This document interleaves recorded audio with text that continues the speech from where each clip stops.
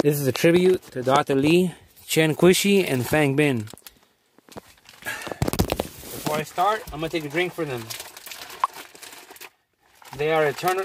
They deserve to be in the history books. But just give me 1 second. I gotta take this sip. Of course, I can't miss it. Okay, anyways.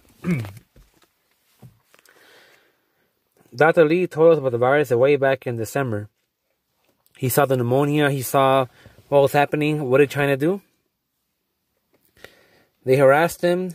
They grabbed him. They told him to sign a paper saying that you made false statements. And he ended up catching the virus. He ended up dying from it. There was a lot of dirty play going on there. We will never know what happened to Dr. Lee, but he became a victim of the Chinese Communist Party's brutality. And now they're saying he's a hero, that he's a martyr.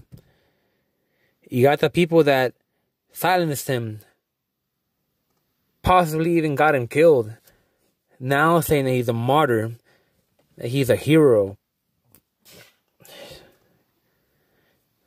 History repeats itself. America killed Dr. King.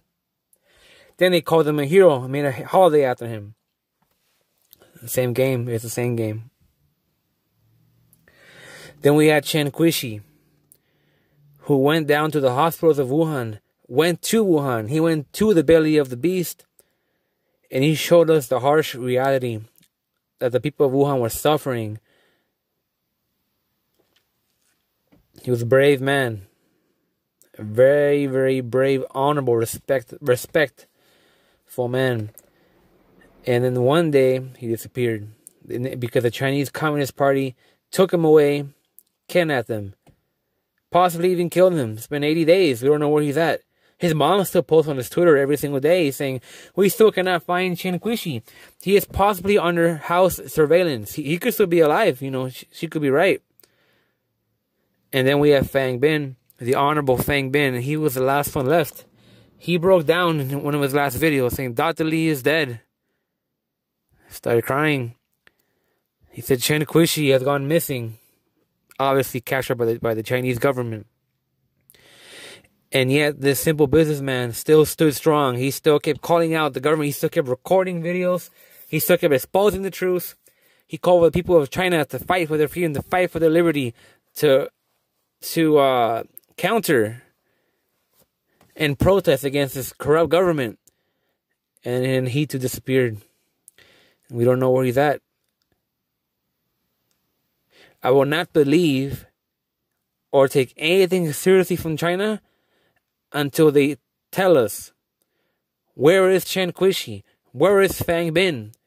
Why aren't the governments calling them out on that? Why isn't the American government, why isn't that orange man telling him, where is Chen Quishi? Where is Fang Bin? They are the heroes. They are the heroes of this century. They deserve to be in the history books. Where are they? Where is Fang Bin? Where is Chen Quishi? Where is Fang Bin? If China does not answer any, screw China. Screw the CCP. Chen Quishi said it straight. He said, I don't fear this. He said, you think I'm afraid of you, Chinese Communist Party?